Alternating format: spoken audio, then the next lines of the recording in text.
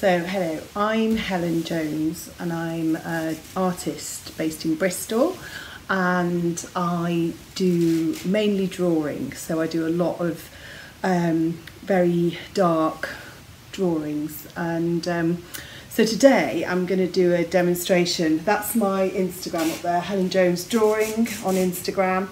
And yeah, so today I'm going to do a demonstration of my drawing technique. So most of my drawings are done with black pastel, charcoal, a bit of Conte crayon, and I use this technique called erasure, which is just using things to take away, so rubbers and cotton wool and scrapey things, and so I use that to take the pigment off the paper. So it's often, well, more often than not, I start with a white background, and then so today I'm going to be working on a series of drawings which I'm doing them from photographs, but they're collaged together, and I kind of link them together with memory of the energy of the sea and the sky from that day. So it was a trip to Hastings in February this year, when it was a really stormy weekend, and so I'm going to do a demonstration on here. And basically when I start drawing, I start with a white page, and I have to kind of visualize how it's going to look. When you're using photography, I don't always use photography. Quite often if I'm doing sea and clouds, I can just conjure them out of the marks on the paper. But because I'm doing this based on this trip to Hastings, I am using photography to inspire and inform the marks that I make.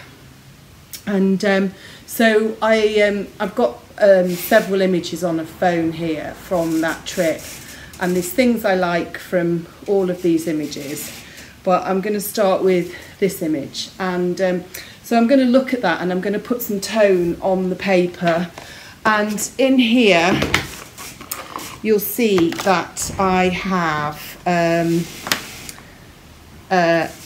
ground up almost to powder black pastel. So I used a pestle and mortar, and there's other debris in there, but it's basically, there's a cotton wool bud, because quite often you use those to draw with as well. But as you can see, it's kind of just ground up into a little bit grainy powder. So I'm going to just use a cotton wool pad like this to start to get my the kind of tone on the paper. And it's really weird because when you're doing this, quite quickly you just start to see that it's really beautiful to get all these other tones in, to get like a variation of tone, and straight away you see like a place appearing on your paper. So I'm just gonna put this in. That's the horizon line that's in there, and the sort of clouds up. I'm just putting this powder on to so that I can work into it later. And I'm just going to put darker powder in here. I should be wearing a mask. I do wear a mask most of the time when I'm working, but it's so hot in here today, I've not got one on. So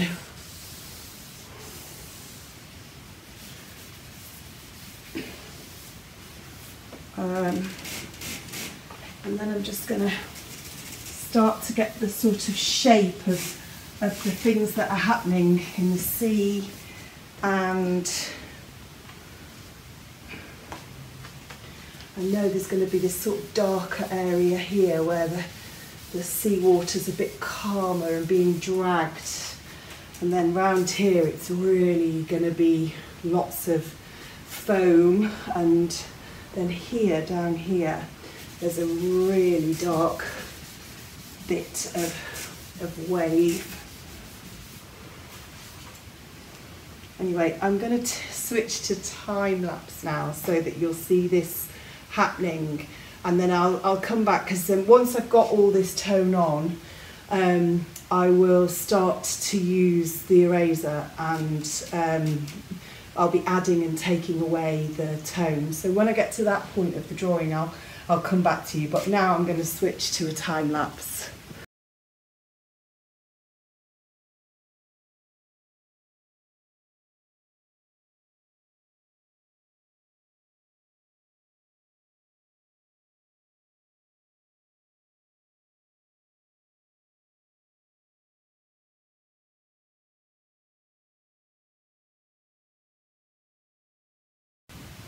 Okay, so I have got to this stage in putting the tone on, and already, you know, it looks like maybe you've not got your contact lenses in, or, you know, your glasses have fallen off something, or you've got, you know, mist in there's a lot of mist, but it's got that kind of already, it looks like a sort of blurry landscape, and you can almost see the energy of the sea and stuff.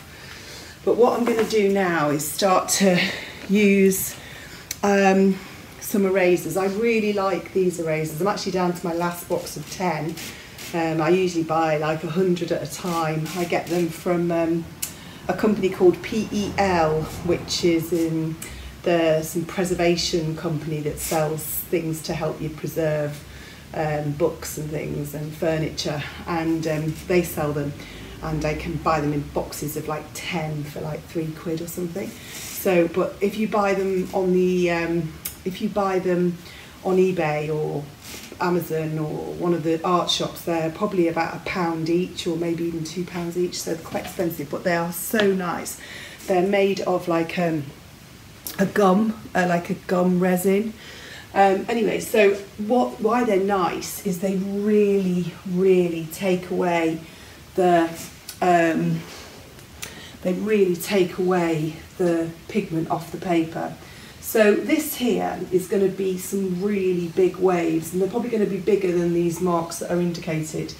And then this is going to be the white thing. So what I'm going to get here is I'm just going to start to put some marks in using the rubber. And so I'm just going to make some marks so that you can see how the rubber starts to be what you're drawing with, and not the dark, you're drawing with the light.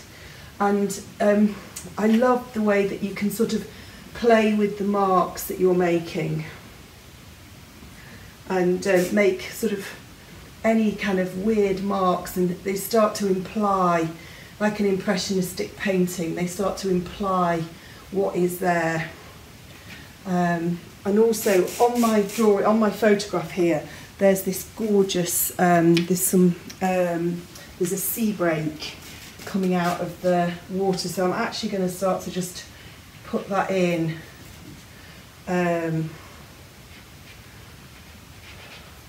Just by using the pastel as a drawing implement, so just going to let that appear.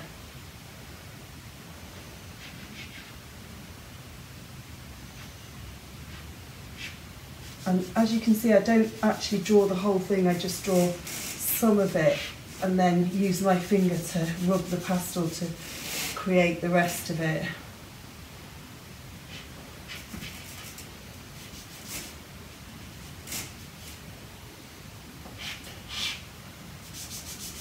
Right, so I'm going to go back to time lapse now, so you can see that I'm working in and out of the drawing, so I'm adding and I'm taking away.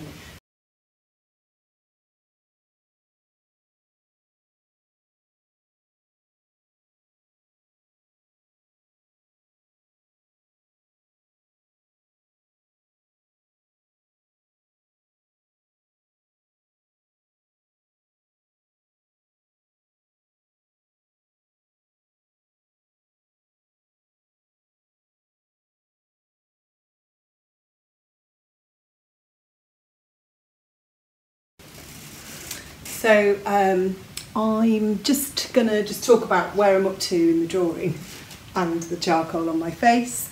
I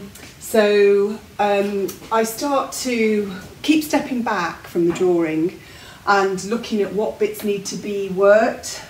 and checking my reference image, and I'm not doing the sky from the reference image, I'm just doing I'm going to probably put something in that's a bit more stormy looking to match the sea. And yeah, so I just keep going back and like looking at where I need to build up and where I need to add in, and then start taking away. And it's a case of stepping back and looking at where the areas need to be worked. I'm not even halfway through this drawing. I mean, this is probably you know, still quite near the beginning, even though probably on the camera it looks more developed than it is. There's going to be, what I do, I tend to start to do very fine lines and things now using the sides of my rubber, so I can get much more delicate lines in. So this is going to be a wave coming over here, and I'm going to just almost let the edge of this rubber dance along here to create these watery, almost like lacy marks.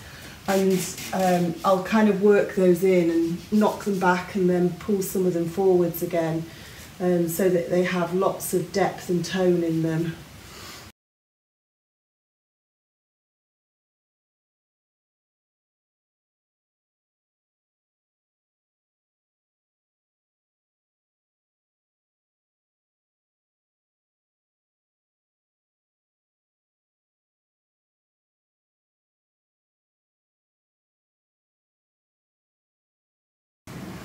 Okay, I'm just going to mention rubber inside a pencil. So this is a pencil, but instead of there being lead inside it, there is rubber. So I'm just basically sharpening this with a knife to try and get the pointiest point I can get on it, because this will allow me to make some really nice delicate marks.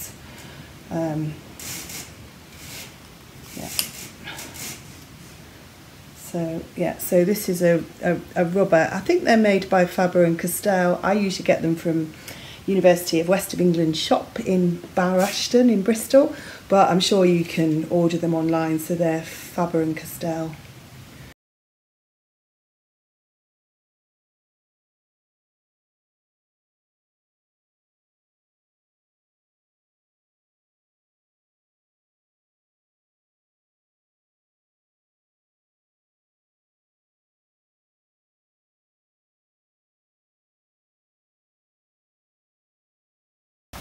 So I'm just showing you about this, that almost I'm dragging the rubber now, just to kind of almost give a slightly uncontrolled line, so that, you know, just like water would just run when it was in a sort of chaotic running thing, you know, in a wave. So these lines aren't so uniform and straight, and I'm just sort of almost dragging the thing, and I'm knocking some of the lines back, and I'm adding in to give that depth inside the wave. And then these are the lines of the water that would be coming over the top. So even though I'm working from a photograph, I'm kind of just imagining this as I'm not looking at my photograph, but I probably will go back to the photo and check that that kind of is what's happening in that moment.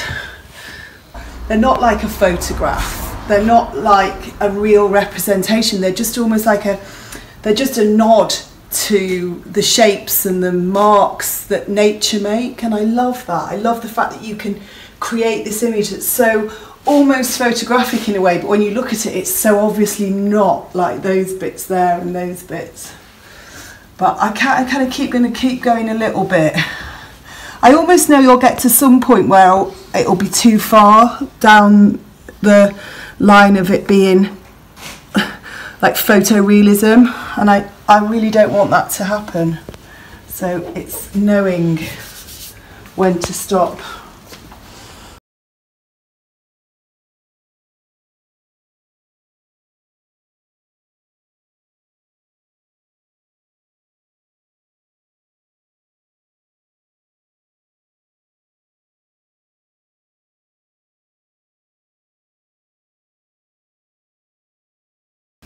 Okay, so yeah, I'm just finishing it off now.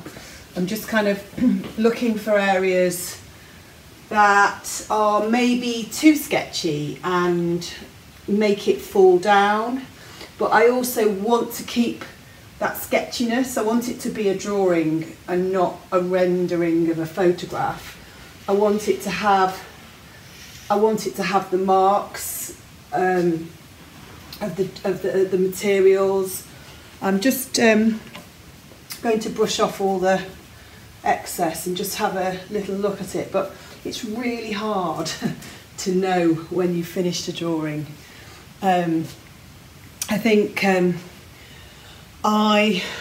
just going to say it is finished, but what I generally do with a drawing when it's finished is I leave it up on my studio wall for a few weeks, and every time I come in and I might be working on another drawing, I will keep looking back at the drawing, like the one over there, and I might see something that seems a bit unresolved, and I might go back and do a bit on that at the same time as working on new drawings. So this is at that stage now, so I'm going to call it finished for this demonstration, and yeah, so thanks for watching. Okay.